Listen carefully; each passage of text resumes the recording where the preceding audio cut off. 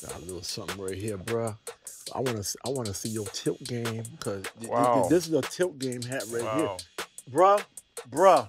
You got the perfect tilt game. One day I put my hat on straight and I was crooked. You know what I'm saying? I was tilted. I was tilted and the hat was straight.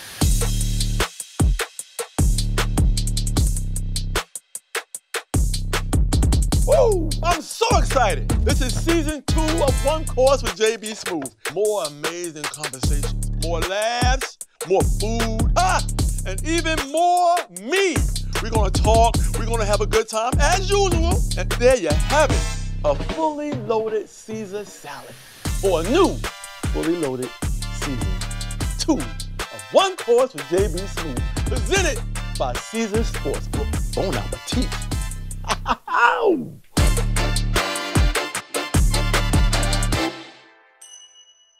You know what?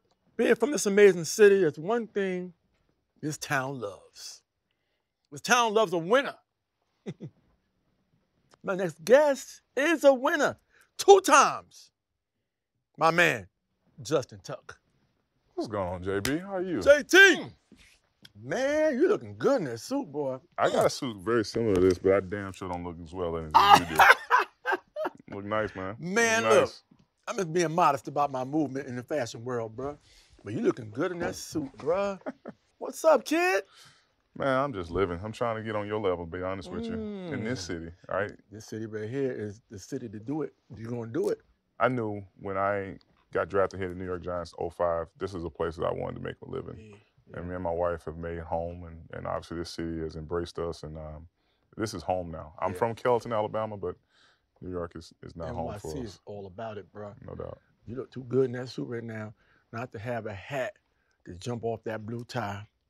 So I saw you, and I said, I'm going ahead and pull something out for you, man. Got a little something right here, bro. I wanna see your tilt game because this is a tilt game hat right here. It's one of them Stetsons, bro. I'm gonna let you place it because I don't have a mirror. No, bruh. We're all agree. You got the perfect tilt game shape face. Oh, bruh. I'm trusting you on this. No, don't. I'm telling you, your tilt game. I'm just saying. You look, that blue hat is jumping off right now. I'm telling you, bruh. I see you, and I want to talk football. Why do some teams just hate and despise other teams?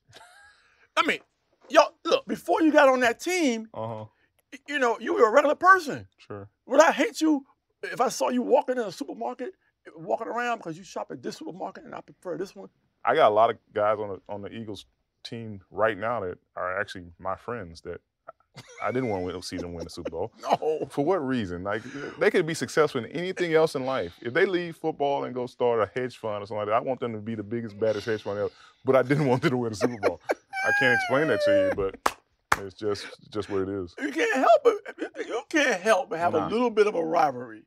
You know, as busy as I am, I don't hate that my other comedian friends are bigger than me, but I watch and say, damn. I wish I had thought of that. You know what I mean? I would have been like, damn, I'm funnier than that dude.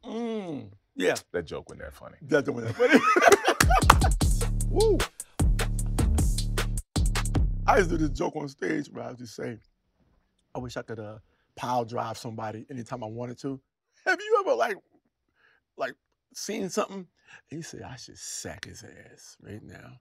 I see something like that like every 2 minutes. My wife asked me, like, why am I so angry now? And I'm like, because I used to get paid to take out my anger. Now I got to sit there and just look at people and watch it. You can't do nothing about it. You know the face you make when somebody does something, you're like. You're like, I mean, you bite that bottom lip, it's like. Yeah. Could you imagine me walking down, you know, like 5th Avenue, 6th Avenue, whatever, right, with my helmet in my hand? Ooh. And just like when you see that stuff, you just strap up. I'm gonna tell you something. That'd be a great TV show, by the way. Yo, if that was possible, people would stop the BS. I promise you. You just got to figure out. You got to figure out who's gonna, what insurance company is gonna be your sponsor of that show. Can you put that on your policy though? I know. You put it on your policy. You pre-put it on your policy. Say, look, I do sack a lot of people in my off-season life. You know, pay a little deductible. I was just gonna say, how high would your deductible be though? That's what I'm trying to figure out. So, we played some good seasons, bro. You got some Super Bowl wins, bro. Who was the toughest old lineman you ever faced? Who just, you know what? Who just gave you like, man, this dude, you know, it's kind of like. So many of them. Joe Thomas, probably late in my career. I played against Larry Allen too from Cowboys. I mean, Larry Allen was so good. Larry Allen was good, man. Dude, he was so good. That was a big boy. They used to call it like the Larry Allen day when like the D tackle that he was going to be facing called in sick and he didn't want to play just because he was playing against Larry. Larry, man. Like, think about that. Think about you being like a defensive lineman that probably gets paid $10 million a year to play this game. The guy you're going against is so good, you call in sick and be like, I don't want to deal with this today. You know, I'm having a little groin issue today. You know what? Everybody can sympathize with that groin. Oh, that groin would mess up everything. It mess your love life up, everything. You're like, man, you know what? My groin is killing. I done pulled this groin. The training staff can't say nothing about that one. They be like, man, I guess it is what it is. They can test out your knee and just figure out, nah, he's faking it. He's faking it. That groin. Like, nah. Come on, man. So, most impressive with 2 sacks in Super Bowl 42 or being managing director of Goldman Sachs.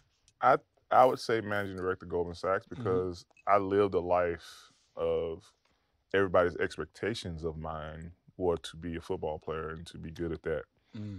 The transition from football into finance, that kind of caught a lot of people off guard.